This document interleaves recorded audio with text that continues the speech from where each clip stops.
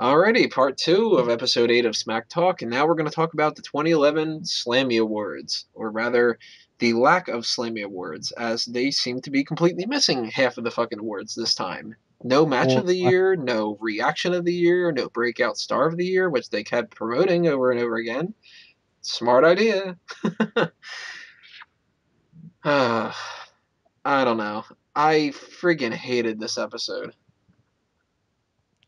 I didn't hate it as much because the Fatal Four Way, The which Fatal stole Four the show, Way was opinion, great.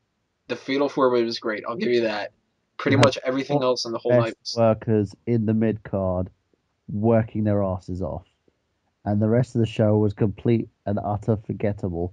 Even the JR rapping thing. Oh my, ugh. Let's start right there because that was the very beginning of this, and I, I can't curse enough here. God fucking damn it! Boomer Sooner. They start off a 3 hour episode of Raw with something that is ridiculous like that. What? Who?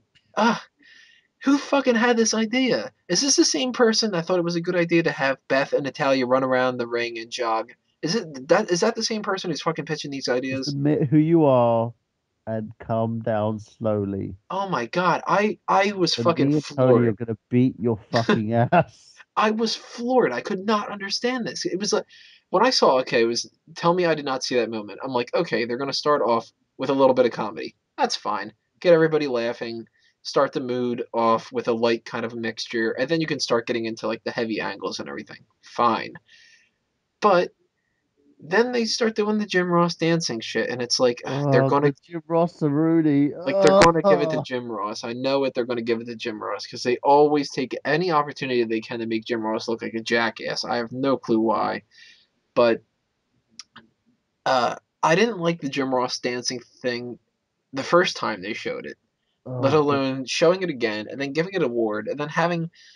Uh, uh, oh, then they start doing this rap off, and Jim Ross can't. oh, He can't remember any of the fucking lyrics.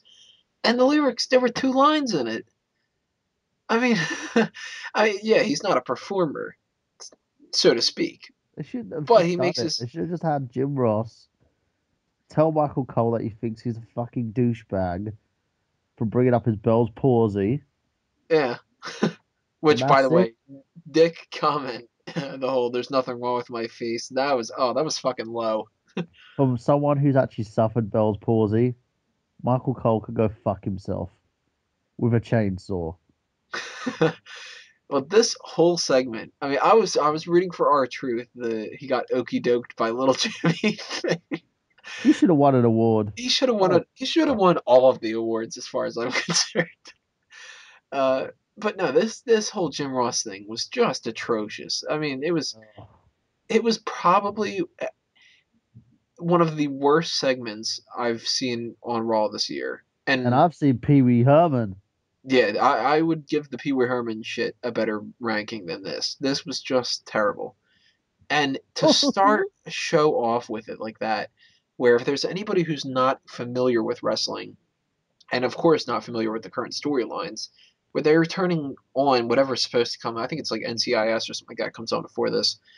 They turn this on and they're like, oh, what the hell is this? Oh, well, let me check it out.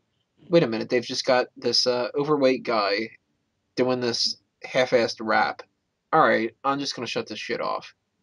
Don't you want to start your wrestling show with something that'll hook people on for the whole show, not make them laugh at it and go, "Oh, this is the hokey bullshit that we make fun of wrestling for." You can tell this idea was probably came out straight out of Vince's ass. The Kiss My Ass Club. No, it's because apparently he has the final say on everything. Yeah.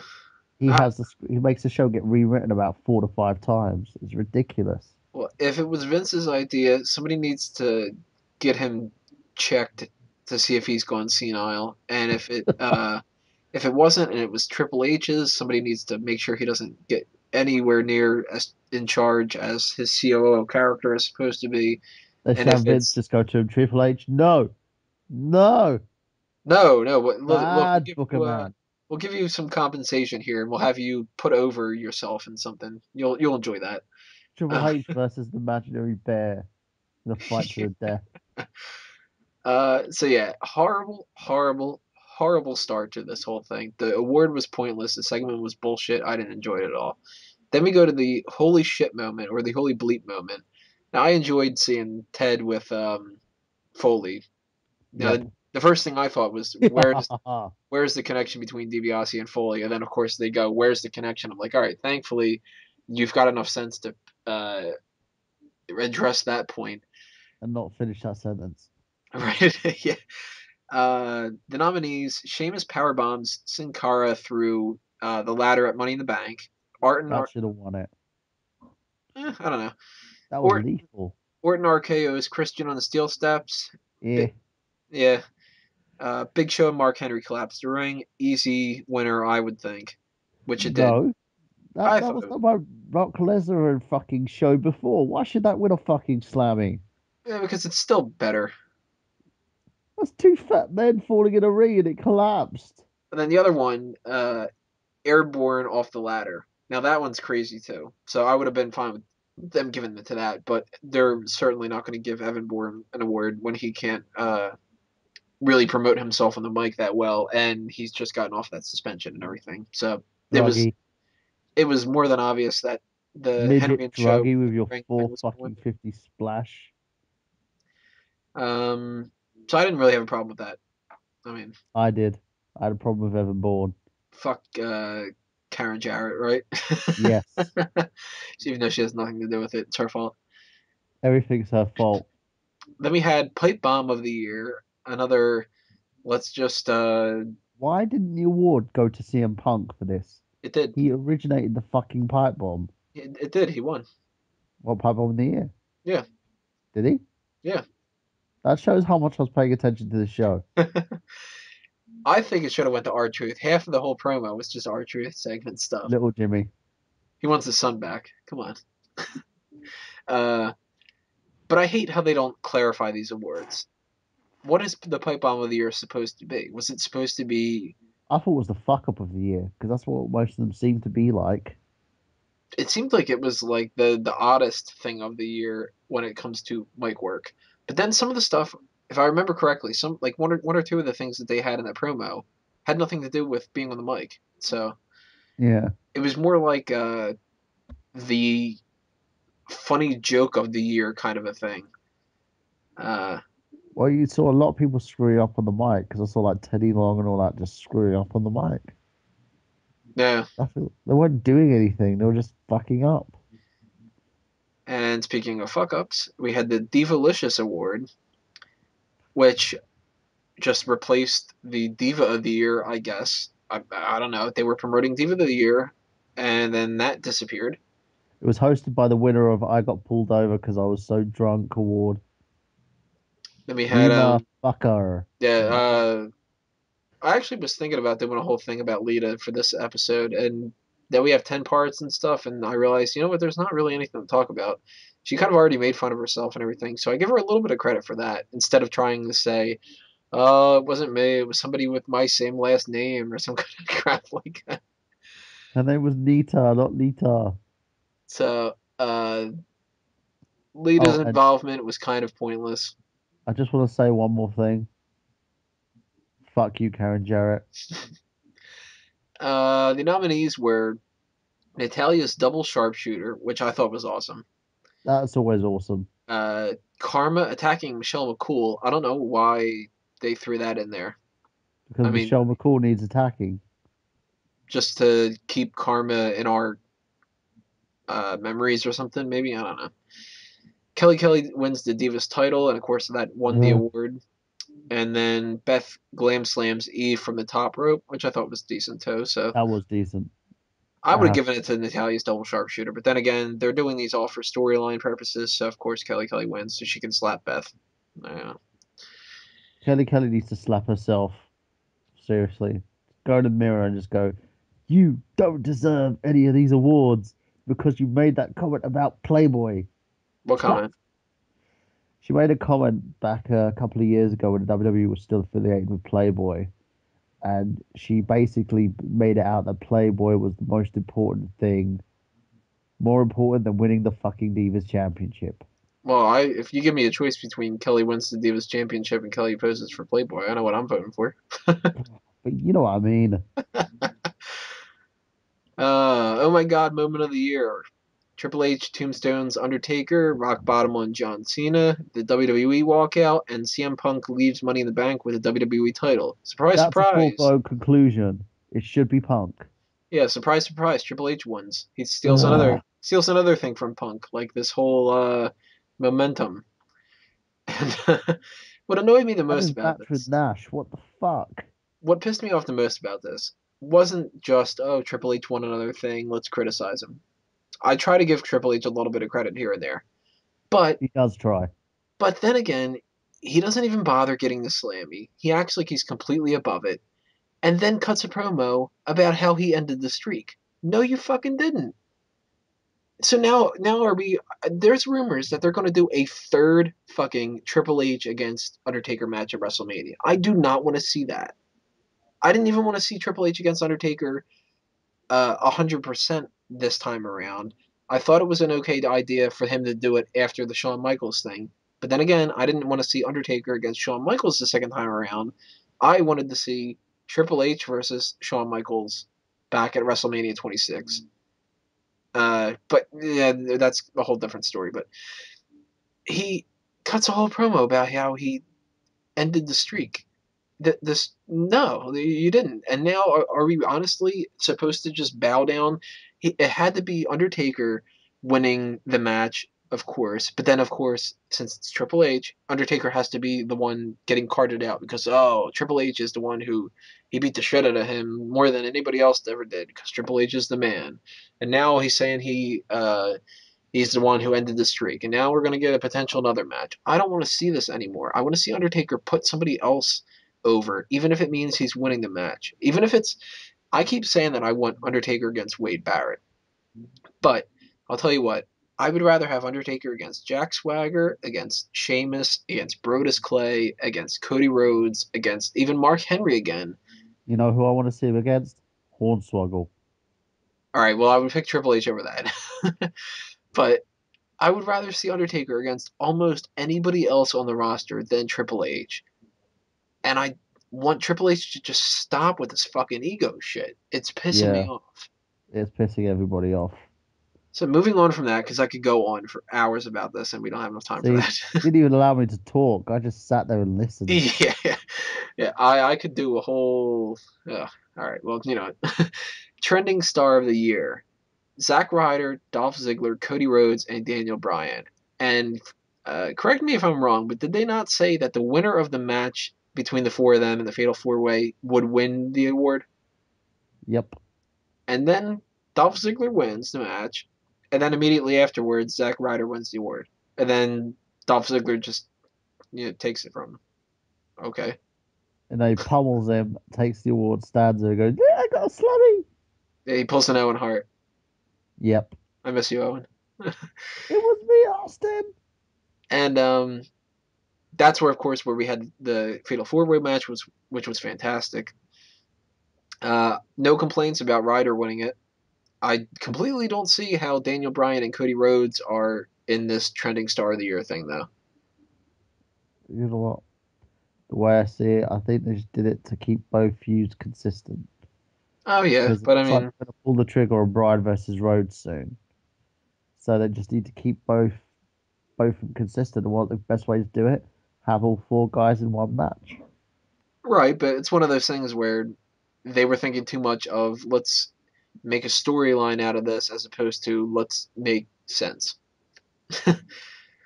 uh, then we had Game Changer of the Year. Triple H fires Vince McMahon, Edge retires, Kevin Nash attacks CM Punk, and The Rock and Cena agree to their WrestleMania match. Again, surprise, surprise, we have to give an award to The Rock and John Cena here. Uh, this is another one of those random awards, something that we can talk about kind of things. I'm sure next year, if they do the Slammies, we're not going to have a Trending Star of the Year award. We're not going to have a Game Changer of the Year award. Divalicious Award's probably going to go back to Diva of the Year. Maybe we'll get Match of the Year, but it seems like they kind of don't care about that. So So what did you think? Game changer of the year? Um, oh, I don't know really. Truthfully, it. I think the right person won the award. That's pretty much it. Again, it was one of those things where it was like, yeah, he won it, great. I'm sure that But some of the younger fans were probably like, "Oh, yay!" And you got to be a little bit willing to suspend your disbelief, and you got to buy into that because it's not just for the 20-something-year-old guys; it's for the kids too. So, yeah, but of course.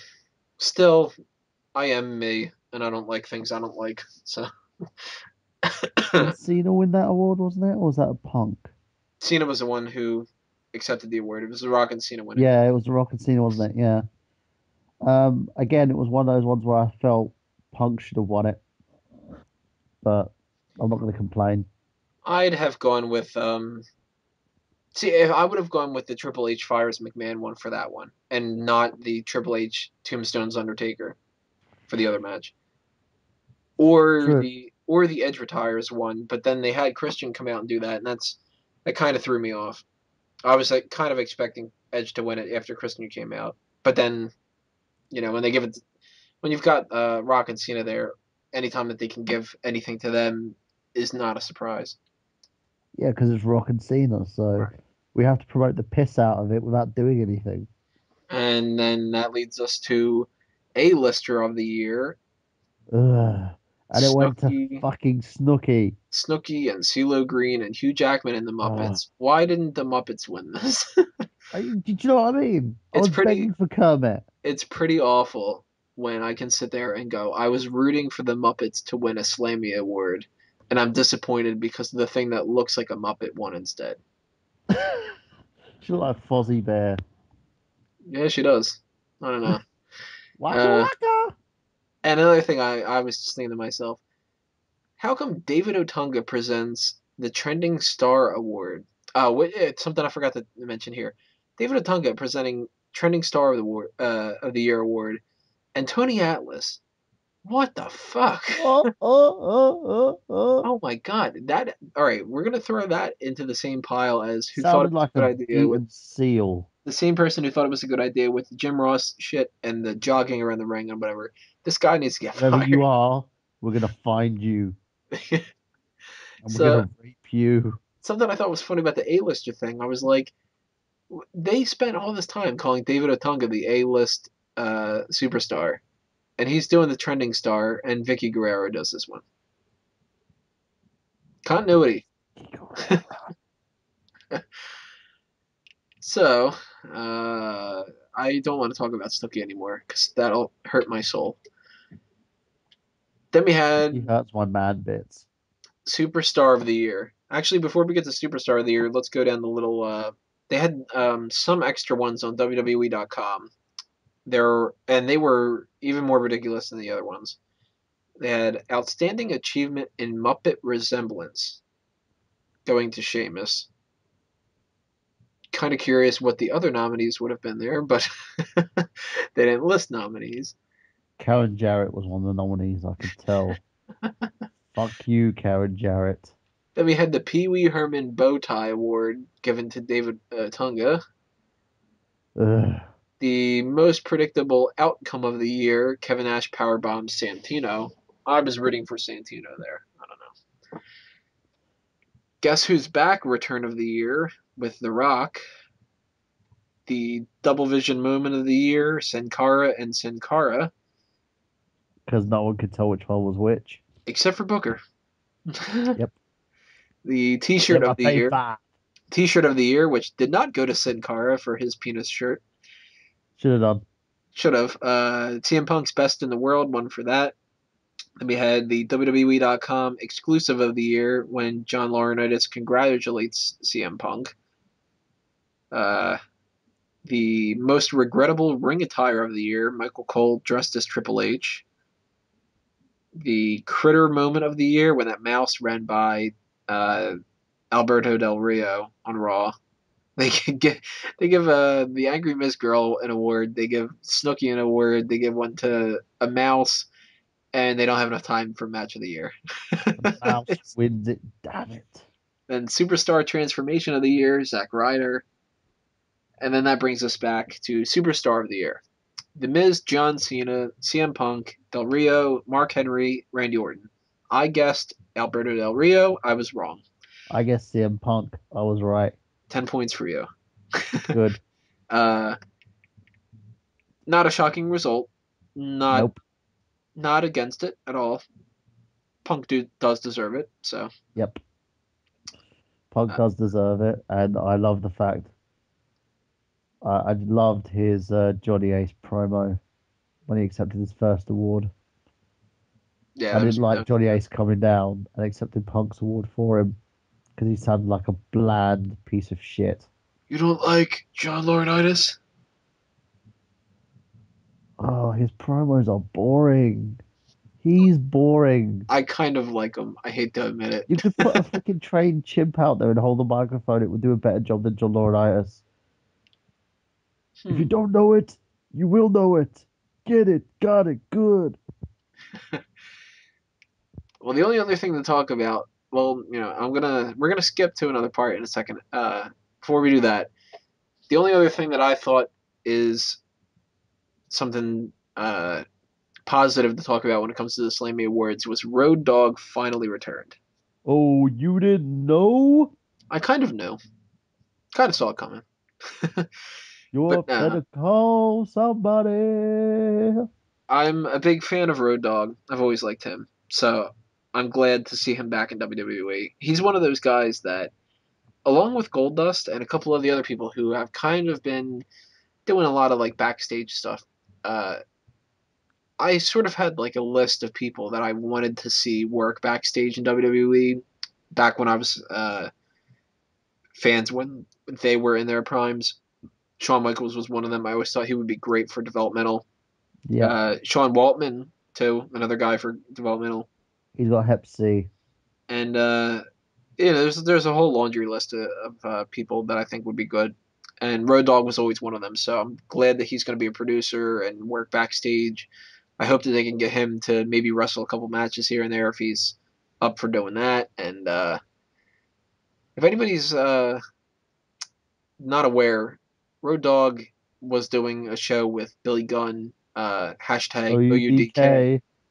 I thought that was pretty entertaining. I hope that they, even though they're not on the road together anymore, I hope that they can still figure out a way to do something with that. That was a good show. So follow them on Twitter. I'm going to plug other people And instead of just myself. unfollow Tony Mango on at Tony Mango. On at John Cena. Yeah, Just that's his real unfollow name. unfollow me there. This is the reason why we do Smack Talk. It's not his real name isn't Tony Mango. It's John Cena. You heard it here first. This was Cena's big secret. So the only other thing to talk about, we are going to talk about in part 3, dedicated a whole section here to Kane returning. Stay tuned. Woo!